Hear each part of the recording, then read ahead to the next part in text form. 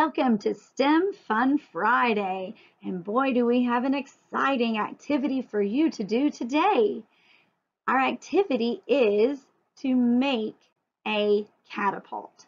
And Encyclosaurus Rex here told me that a catapult was a weapon used in ancient battles. And armies could launch stones or spears or even set things on fire and launch that or all kinds of other projectiles at their enemies. And our activity is based on these two books. For the older kids, we have Extreme, How to Catapult a Castle, Machines That Brought Down the Battlements. And for the younger kids, we have the story 3, 2, 1, Go. And both of these are AR books, and both of these you can find in our very own Meadowview Elementary School library. So if you enjoy making our catapult today, be sure to check out the books that go along with it.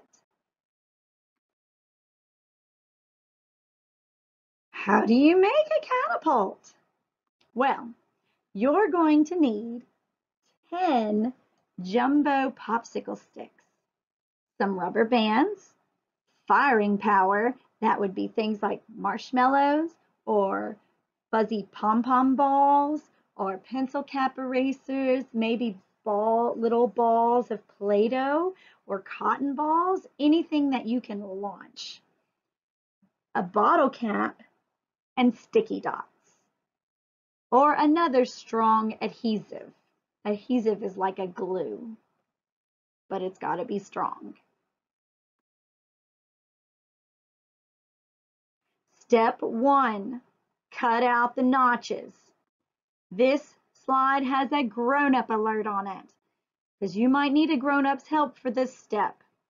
Use a pair of scissors to make 2 V-shaped notches on either side of 2 jumbo popsicle sticks in the same place on both sticks. You see in the picture what those little notches look like. And then set it aside. Please make sure that you let a grown-up help you with this step. We don't want you to get cut. Step 2, stack them up. Take the 8 other popsicle sticks. Remember, you had 10 and you cut notches in 2 of them. So that's 10. Take away 2. You have 8 popsicle sticks left.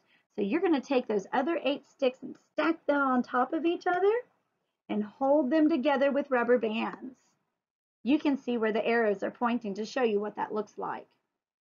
Then you're going to take one of the popsicle sticks that you cut the little notches out of, and you're going to slide it through the stack under the very top stick and makes like a plus sign.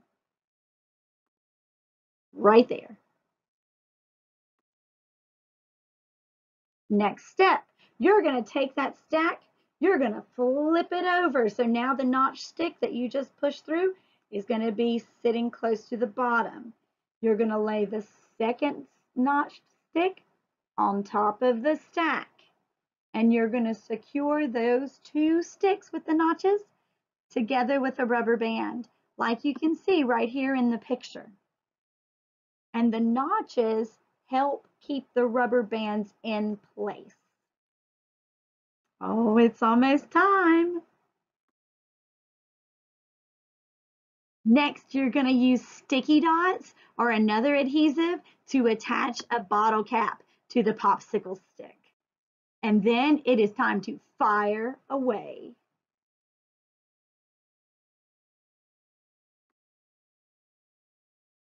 I made a catapult. Now what? Well, I'll tell you what, it is time to do some science. So let's do science. First up, you're going to make a prediction or a hypothesis, which is a guess, right? Which object do you think is going to fly the farthest? Next up, step 2, you're going to do a test or an experiment, and you're going to launch each type of object. Step 3, you're going to record your results. Anytime you launch an object, you're going to measure how far each type went. How far did it fly? And you're going to record your results. You're going to write down the measurements. And then the next step, what did you find out? Which one of your objects flew the farthest? Were you right when you made a hypothesis or a guess at the beginning before you tried to launch any? Can you find other objects that you can launch and measure? I'd love to hear all about your experiment. So if you give it a try, make sure you send us your results. This activity is based on the books How to Catapult a Castle and 3, 2, 1, Go. And be sure, if you enjoyed this activity, be sure to check these books out and other fabulous stories in our Meadowview Elementary School library. And tune in next Friday for another fun activity that you can try at home. And we'll see you next time.